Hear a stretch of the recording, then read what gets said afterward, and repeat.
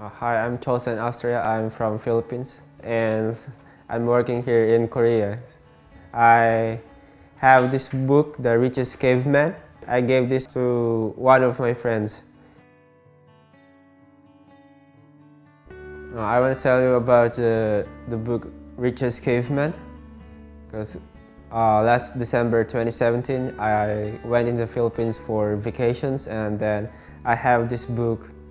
I think it's 5 books to give away to people over there, and then one of my friends who happened to be atheist, I gave this book, but later on he told me about that the reason why he accepted the book is because he just don't want to reject me, and he think to himself that okay, I will just accept the book but I will never read it. But one day, it seems like the book is inviting him to read it.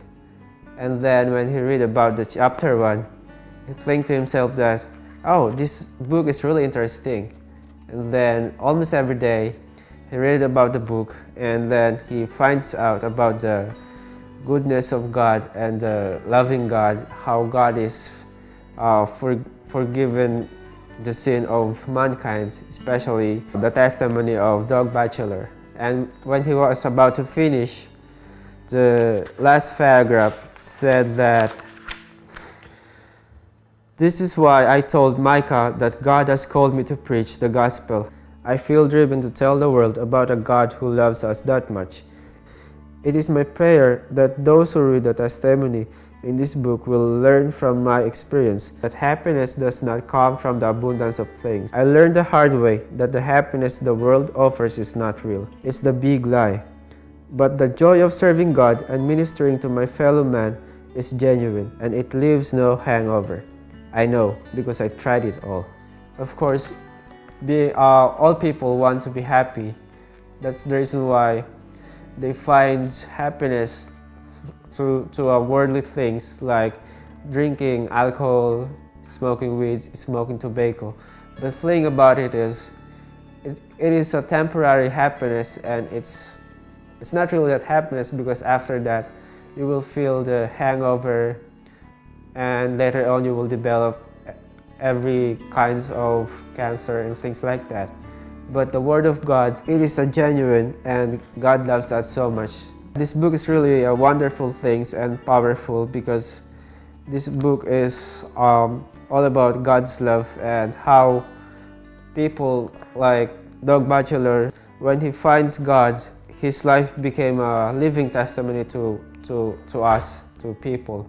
One thing I realized about Doug Batchelor is like all he needs is the sweetness of fruit, but when he didn't find the sweetness of fruit, he find the sweetness to other things like candy, chocolate, ice cream, cake, and all that stuff. Yes, that is sweet, but after you ate all of those, chances are you will develop a disease.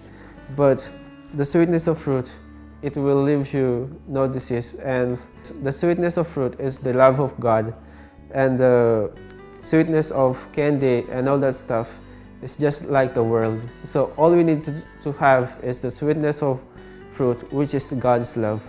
And that's one thing that Doug Batchelor realized about God's love. He tried many things, how to find happiness, but all that things failed him, because that happiness came from the world, and the happiness that came from the world is a big lie. It's just a temporary happiness, but after that you will feel empty again. But God's love, it leaves no hangover, and that God's love, it will lead you to endless happiness. And that's all what people needs to learn, and that's what all people needs to have, God's love. So yeah, the Richest Caveman book is all about God's love and all about forgiveness. So no matter how many sins you committed, just think that God is willing to forgive us, and God is willing to love us no matter what, because He loves us unconditionally.